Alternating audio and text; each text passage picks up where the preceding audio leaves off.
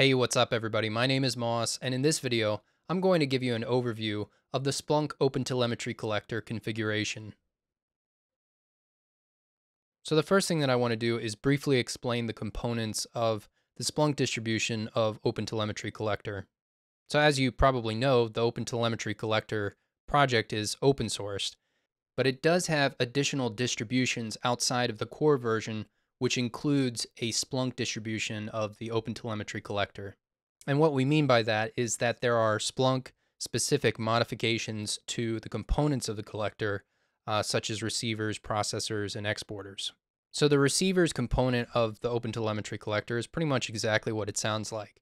You can configure multiple receivers to receive data from data producing sources like your infrastructure and backend services, which would include traces, metrics, and logs. And once the data is received, it is then sent to processors which can modify and transform the data. So in addition to whatever the data source is providing to you, you may want to add additional data attributes to whatever's being sent. And then once the data is processed by the processors, it is then sent to exporters. And again, it's exactly what it sounds like. An exporter exports the data to a target backend service. And in our case, it would be Splunk Observability Cloud or Splunk Cloud Platform. The extensions component of the collector extends the functionality of the OTel collector, and we'll see an example of an extension later on. So let's take a look real quick at an example OpenTelemetry collector configuration. And I want to emphasize that this particular sample is not specific to the Splunk distribution of the OpenTelemetry collector. This is just a generic sample configuration. So I'm going to navigate to VS Code where this example configuration is located. And right at the top of the file on line 1 is where the receivers are defined. Under the receivers keyword, you have the first receiver definition, which is the OpenTelemetry protocol receiver. And when you add the OTLP receiver, the only thing that you have to specify are the protocols that you're willing to accept data over, which in this case it's gRPC and HTTP. In the next section on line 7, we have processors. And the only processor that's defined for this particular collector configuration is the batch processor. The purpose of the batch processor is to batch data points together before actually exporting them to a backend platform. You could potentially cause a lot of network congestion if you don't batch data points in groups before sending them off to a backend platform. And then on line 10, we have exporters defined. And the only exporter that we currently have defined is the OpenTelemetry protocol exporter. The only required attribute for this particular exporter is the endpoint. So when you're exporting data, you do have to specify where you want to send that data. And that's what this endpoint attribute is for, so that you can specify and tell the collector where to send the data or where to export the data. And then on line 14, we have an extensions definition. And under the extensions definition, we've added several extensions, including the health check extension, performance profiling, and Z pages.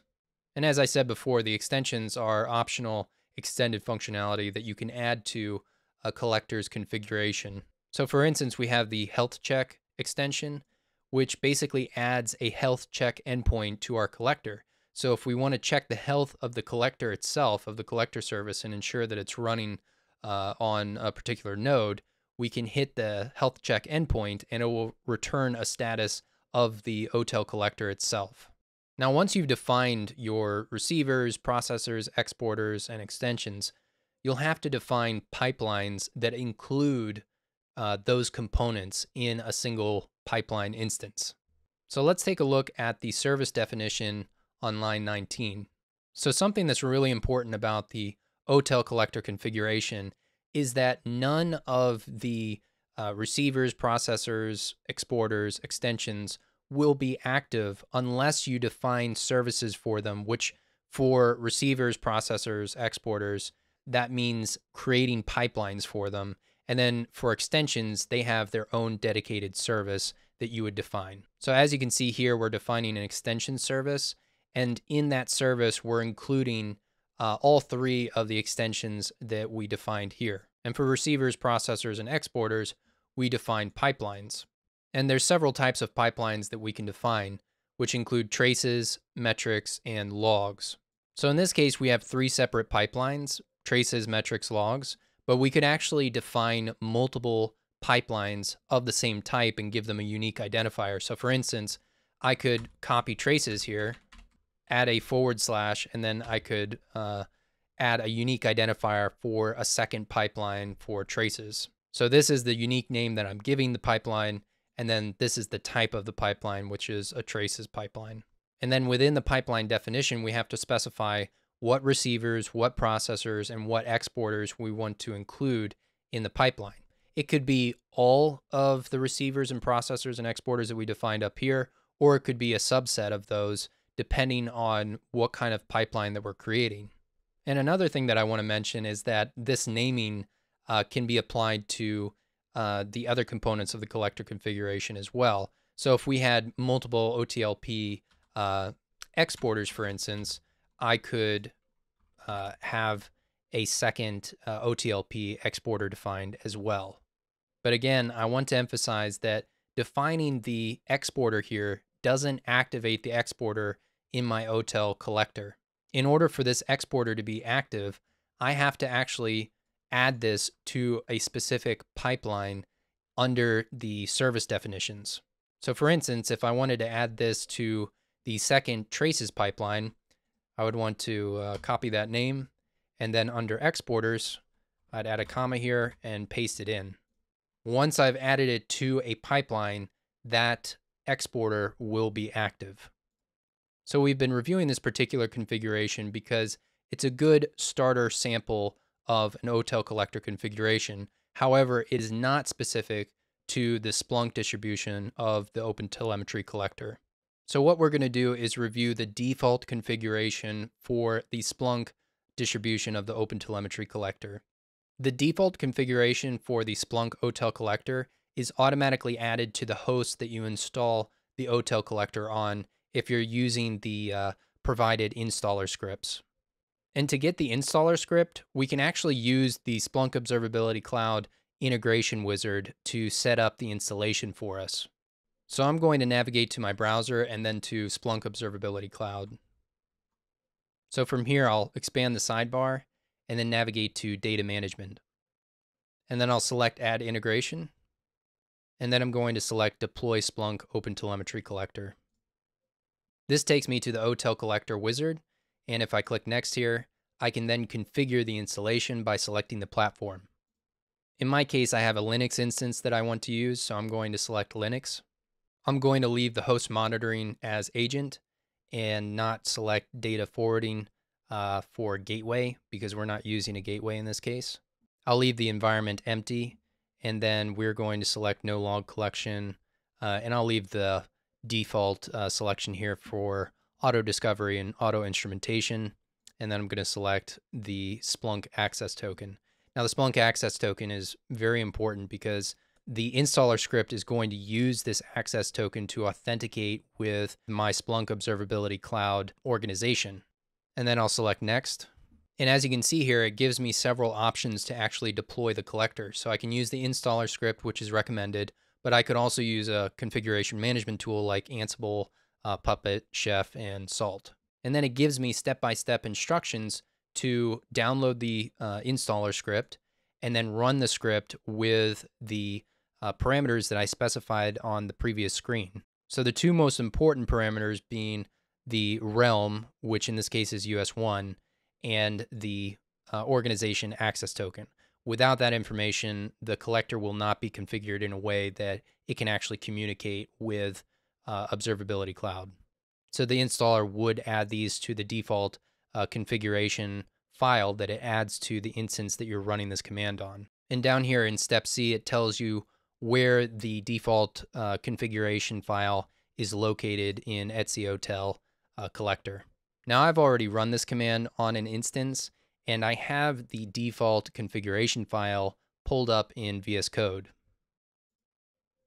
So I'm currently in OTel collector on my instance, and this agent config.yaml file is the default configuration that was added by the installer script.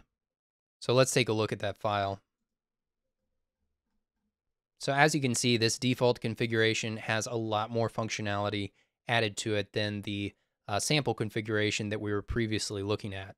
I'm not going to go over all of the details, but I do want to highlight some of the Splunk specific components. So as you can see up at the top here, if you use the installer script, then a lot of these variables are defined automatically for you, such as like the ingest URLs. And if we scroll down below the extensions definition, down on line 32, we start to have the receivers defined for this particular OTel configuration. And this includes things like the host metrics receiver, so that we can get resource utilization about the host. And then if I keep scrolling down, we can see some of the other receivers that are defined, including a Splunk-specific SignalFX receiver. So in this case, this would be the Splunk Observability Cloud receiver. And then starting on line 96, we have some processors that are defined, including the batch processor that we already saw, and then a memory limiter processor as well. This processor just ensures that you're not going to be taking up too much memory on the host and causing an out-of-memory issue. They've also included a resource detection processor, which will detect if the collector is on a cloud system like AWS EC2, for instance, and then it will append attributes that might be specific to that cloud provider. Starting on line 125, we start defining exporters, and this is really where some of the most important Splunk-specific information is included. So as you can see on line 127, we have Splunk APM if we want to enable traces. And when we enable this particular exporter, we also have to provide the Splunk organizational access token as well as the trace URL endpoint. And the values for all of these attributes are stored in environment variables. On line 131, we have the SignalFX exporter, which is Splunk Observability Cloud, and that includes the access token definition, the API and ingest URL of Splunk Observability Cloud. Having said that, I'm pretty sure you could replace 133 and 134 with just the realm keyword and then specify the realm. However, I'll leave it as is with the API and ingest URLs. On line 141, we're also defining the Splunk HTTP event collector, which is going to be exporting logs. Now, this configuration does diverge a little bit from what we had in the integration wizard because we are pushing logs in this case using Splunk HEC. And we have to specify an HEC token as well as the HEC URL endpoint. And you'll notice that there's also a second Splunk HEC dedicated specifically for profiling. Now I'm going to skip down to the service section, and you'll notice here how the extensions and pipelines are defined. We have a traces pipeline, metrics, but specific to internal. So this is monitoring the internal metrics of the OTel collector. And then there are multiple log pipelines as well. And you might be thinking that this is quite a lot of configuration for the OTel collector, and it is kind of hard to parse and understand what's actually happening here. And there's actually a tool that allows you to visualize OTel collector configurations. It's called OTelBin, and I'll show you what that looks like. So let's navigate to the browser. And then I have OTelBin already pulled up, and so it's just otelbin.io. And here's a sample OTel configuration in the left window pane here. And what you're seeing on the right-hand side is a visual representation of the pipelines that are defined in this OTel collector configuration. So on line 25, you have the traces pipeline, and then you have the traces pipeline here with the OTLP receiver, the batch processor, and the OTLP exporter as well. And then similarly for the metrics and logs pipeline, you have visual representations for each of those pipelines and the receivers, processors, and exporters that are included. So let's grab that default configuration file, and we'll copy and paste this into OTelBin.